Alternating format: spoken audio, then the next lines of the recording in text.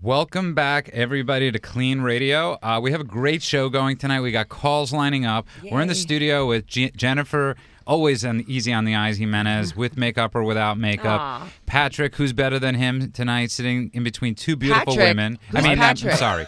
Oh, Eric, my God. Eric. And the reason I'm saying is and Eric Adams, who's been on Rehab, who's got 90 days sober tonight. Yes. But before we get to the calls, and Erica Fab Spiegelman from ericaspiegelman.com, I want to tell you something really profound about what's going on here tonight, is because you are sitting in between two beautiful women. Yes. When I used to drink in Arizona, really, No. and I know going? I was living in Mesa, Arizona, and every Saturday night I used to walk down whatever avenue it was there, and I used to stare inside this place called the Coffee Plantation. It was right by Arizona State University. We had one in Tucson. Okay, so there you go. It might have been in Tucson. Well, it was, but right by ASU, and I used to stare at the people inside, at the people that were sober drinking coffee, and I used to just stare at them, and all I wanted was to be sitting inside with them.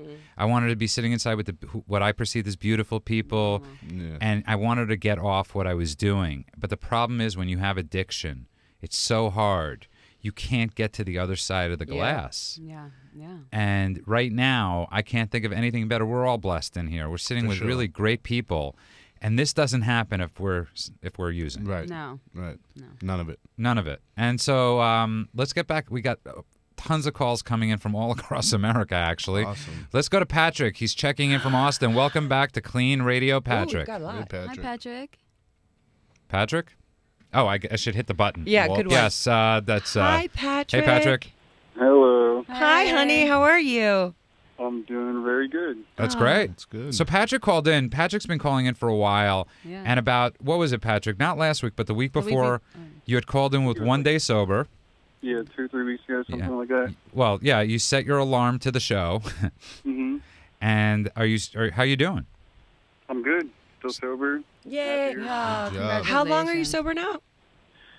I think this is like the 3rd week. Congratulations. Good for Great you. job. And what's cooking? You going to meetings? What are you doing for yourself? No, I haven't really been doing meetings too much. I've just been kind of working on myself, doing a lot of meditating and That's good. just stuff I've learned. That's in great. Rooms, And have you been know. talking to Elisa Hallerman from Halley Life? I have. That's great. Elisa Hallerman, one of the guests from HalleyLife.com, offered her free services to Patrick to help him with his. She's a case manager. She's amazing. That's great. And she's been dealing with Patrick. Yeah. Mm-hmm. And so, what's up this week? What's the schedule like, Patrick? I don't really have a schedule. I'm just kind of doing the 1 day at a time thing. Okay. I'm a lot happier today. I know that.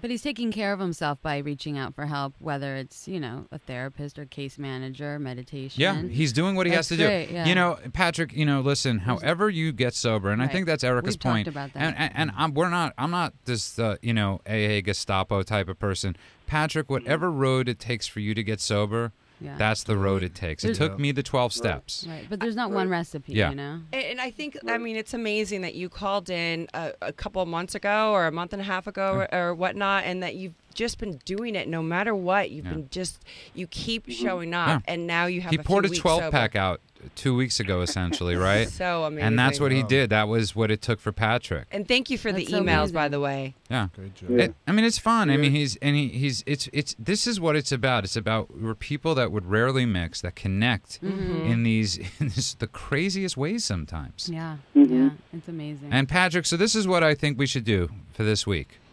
Do something fun for yourself. Enjoy your life. Do and one sobriety. thing fun for yourself, Patrick, other than post politics on Facebook, which is cool. What one thing are you going to do this week? Well, throughout the week, I really just work 12 hours Yeah. a day, and then I come home. But the weekends, I have a lot of fun. I got Okay, a good. girlfriend, and it's pretty adventurous. So we've been doing a lot of things on the weekends. You don't need to share it all. No, I'm joking. No details. Yeah, no details. We tell our stories in a general way, Patrick. And Jen just got it because she was tweeting. No, I wasn't tweeting. I was Facebooking to call in. Yeah. Patrick, She's so cute. you'll keep in touch this week? Yeah, I got a question Yeah. for you guys, actually. I've been writing some questions down Oh, good. Ooh. Cool. for Yes. everybody, and I don't know. This is actually a question for me, but I think a lot of people could benefit from some advice on this. What are some things you could do if AA or NA is not for you? Good question. Sure, great question. I'll let Erica take that question. Well, I'm sober myself, and I got sober, I'm very familiar with AA, and I've been to a couple of meetings, but it wasn't something that it wasn't something that was my calling. It wasn't what resonated with me the most. And really, I'm a big believer in AA. I think everybody, could learn from it. But at the same time, I think if you incorporate some self-care every day in your life, meaning, like you said, meditating, talking to therapists, reaching out to people that are positive, surrounding yourself, in an environment that's healthy and safe, and, you start reading, getting to know yourself, and writing and doing good things and listening to music and really connecting with yourself, what makes you tick, and, and that's really what helped me get sober and stay sober. And I do have wonderful people in my life. I stay connected through therapy, through being around people like tonight. Judah. Eric. Yeah. But there's many other. There's ways. There's other ways. There's without a doubt. And Patrick, here's the thing: it's always going to be there. So if your way isn't working, I seek therapy. And I'm a 12-stepper, Eric, and I go the other way. I seek therapy. I seek different forms of self-realization. Yeah. Of bettering my life. I do too. So, Eric, the cool thing is everything could work together, and they could work alone. So keep on keeping on. We've got... Yeah. I want to keep hearing from you, Patrick, please. Patrick, email us all this week. Let us know how you're doing. I can do that. Okay, perfect, Thanks Patrick. for the question. I'll talk to you this Take care, week. man. Good Bye, luck. sweetie. Thank you, Patrick. If you just tuned in here, listening to KLEAN Radio, that's KLEAN with a K. We're having a great show tonight. Let's just go to the next caller. We got William from Los Angeles. Hi, William. Welcome to KLEAN Hi, Radio, William. Hello. How are you guys tonight? Hi, Great. William. How are you? Not all at once. Fantastic. I was just listening to Patrick. I called 2 weeks ago, literally the call before him, and I am ecstatic to hear him again. Oh, that's so nice. It's kind of like, God, I'm rooting for him. That's so awesome. Patrick, if you listen, I'm rooting for you. My name is Will, and I'm there for you, brother. I know how you feel. Oh, that's awesome. And what's really cool, Will, if you go on Facebook, and I'm being serious, if you go on KLEAN Radio's Facebook, Patrick is Patrick is posting and all that stuff. You guys could actually connect like that. Beautiful. And he's a cool guy. You and sound so sweet. What's going? I remember you did call him William. You're sober a while. Yeah, well, not a while. I have 3 years in January. That's a while to people that have 30 days. Yeah. To people that have a or day. 10 days. Yeah, to people that have a day, William, you're like a god. Yeah. To me, you're a god. Yeah. For real. Well, I watch people so many times in meetings, and they go, I got 20 years, I got this, I got that, and I'm like, wow, I'm just a baby. You know what? And, it's... Don't minimize all the hard work. That's you've when done. time... Just so you know, was time that a is... burp? Time is... No, that was... Sorry, William. Go ahead, sorry. I was just going to say time is very important, but not when you hold it up as a card. To say I'm sober this, That's the ego. That's the ego talking. And then but it's also the other way. I was just going to say, there's the opposite. Don't go the opposite way, William. 3 years, man. You are a champ. And it doesn't mean you're the bragging. It just means you've done a lot. Yeah. And I know that I used to do this. I use this card, though. I used to be like, I'm under 5. I'm a baby still. Yeah. I mean, I'm still a baby in recovery because it's 7 almost years, but I'm still a baby, but I don't use that card anymore. I mean, I got sober in a meeting where people were sober longer than I was alive. Yeah. So I was always the baby, and I always liked being that, 3 years. I'm still new, but William, I mean, you're doing awesome. Beautiful. Well, what I did call for, yes. I kind of wanted to give you guys an update. I talked to you last time about dating. Yeah, that's right. Great topic.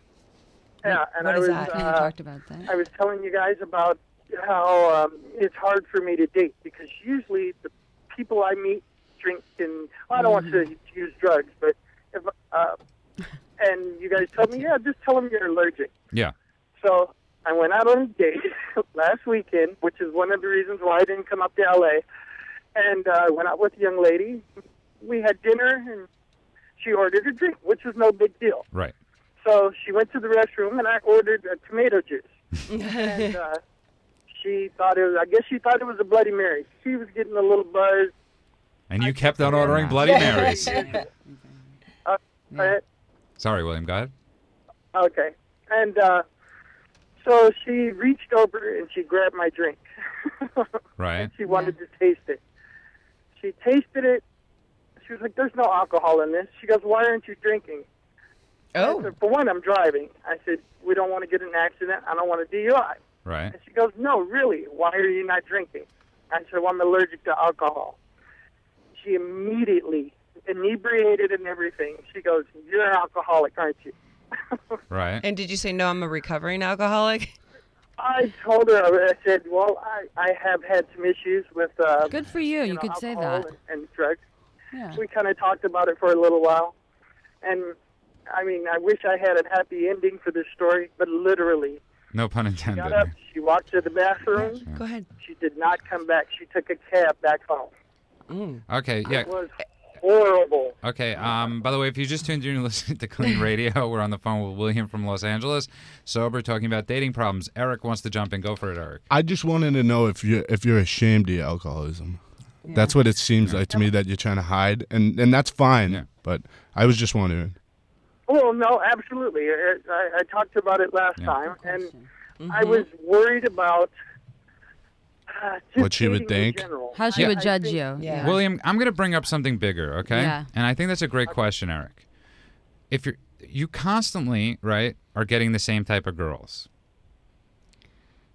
Is that Yeah, a he truth? said, yeah. Yes, right? Maybe. Yeah. That's your way of saying yes. If she has a problem with it, it's usually her problem. Right, though. but I'm saying, what are you doing that's, where are you finding, are you going on like drunkfinder.com? Like, are you going to find women in Vegas? Clubs. Because there are a lot of women out there, I met her William. in a supermarket. Yeah, I mean, I don't know. What supermarket are you going? You're going to like the, yeah. But in general, there's a lot. But there is a lot of women out there and people that drink when they go out. But I really think it's reflective of her own issues. I think you're right. If it was once or twice. Yeah. But William's constantly going on dates with people, And they totally have a problem with you not drinking, right? Right. That's the. Sure, absolutely. So why? They do. Yeah. So I'm almost saying it's who He's attracting. Right. It's who He's attracting. Right. You're attracting because, I mean, let's be honest, William, and I'm not going to get too deep. You want to find a girl that drinks because secretly at the end. No, I wasn't going to say even that he wants to drink.